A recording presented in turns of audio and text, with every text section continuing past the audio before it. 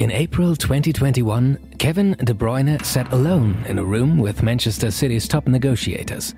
His father and lawyers were with him on FaceTime, but his longtime agent was languishing in a Belgian prison cell. De Bruyne had one simple goal: to get a pay rise.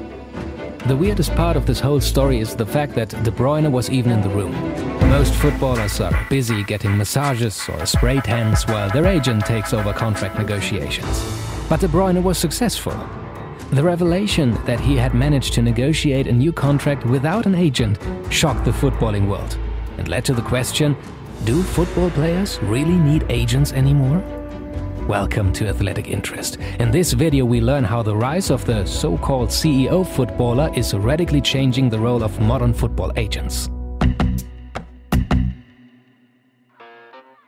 An agent is a person who has been legally empowered to act on behalf of someone else. This includes representing them in a negotiation or entering into agreements with third parties. For example, real estate agents will help someone sell a house by talking to potential buyers and handling all of the complicated paperwork. In return for this convenient service, they will take a small percentage of the sale price. The idea of a football agent is a relatively modern idea, and FIFA did not officially recognize their existence until 1994. In 2002, there were a total of 179 licensed football agents in England, 82 in Germany, and 54 in Italy. Fast forward to today, and agents have become some of the most influential people in football. Mino Raiola is a household name, and in 2015, FIFA estimated that there were close to 5,000 agents in world football. The opening up of the European transfer market after the 1995 Bosman case saw fees and player wages increase at a staggering rate. In 1994, Chris Sutton became the first player in the UK to earn £10,000 per week. 7 years later, Sol Campbell signed a £100,000 per week deal with Arsenal. With the stakes rising and the money flowing, it was only a matter of time before agents started showing up. Agents became responsible for almost every aspect of a player's life. Contract negotiations, public relations, sponsorship agreements, and financial planning are all within an agent's job description. Every aspect of a player's commercial life will go through their agent, all in return for a 5 to 10% cut of the earnings. Many agencies even offer what is known as the 360-degree service. Here, the agent will take over every task that doesn't involve playing football. They will organize the shopping, pay the bills, and even plan holidays. Some have been known to offer psychological support and will even mediate disputes between players. Mario Balotelli and his agent Mino Raiola enjoy an almost symbiotic relationship. When Balotelli noticed a fire at his house, he immediately called Raiola, who promptly advised him to call the fire brigade. In September 2020, Belgian police arrested Kevin De Bruyne's longtime agent. He was detained on suspicion of money laundering based on a complaint filed by De Bruyne himself. De Bruyne was now without an agent, months before negotiations began with Manchester City over a new contract. Instead of running into the arms of one of the super agents, De Bruyne made the unprecedented decision to represent himself.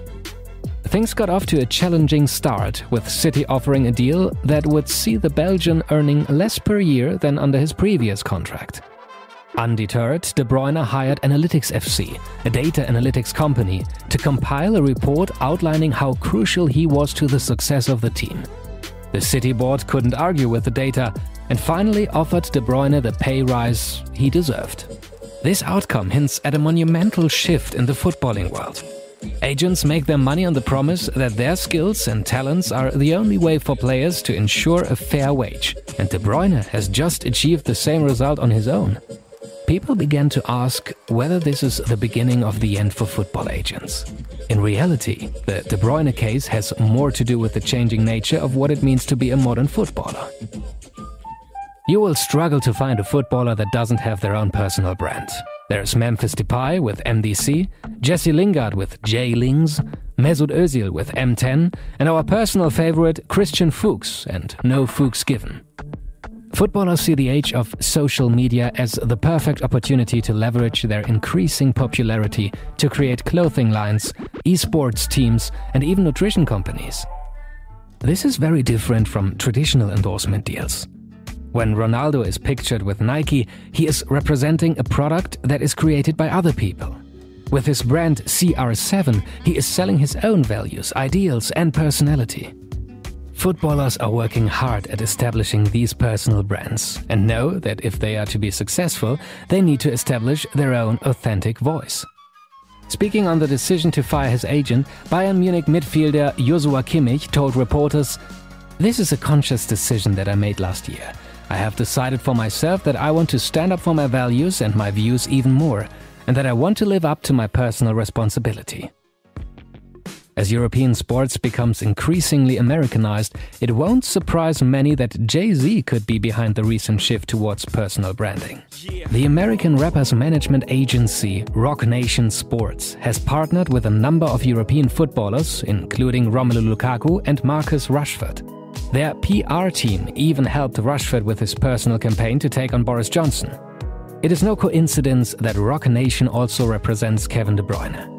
The idea to go without an agent likely originated from their PR team. What better way to show the Belgian as a strong, powerful figure than to have him negotiate alone with one of the biggest football teams on the planet?